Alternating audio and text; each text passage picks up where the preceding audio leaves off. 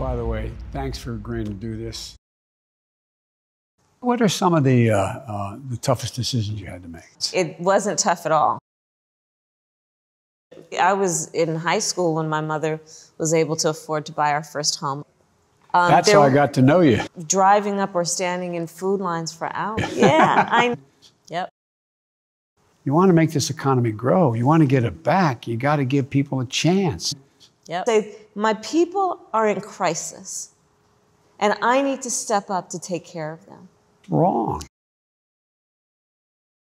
What we have seen, again, is that this pandemic has highlighted the racial disparities that existed before. Yeah, They vote in favor of things like affordable childcare. Wrong. I know it sounds silly, but Absolutely. now it is being pushed by the other team to be right now. Proms.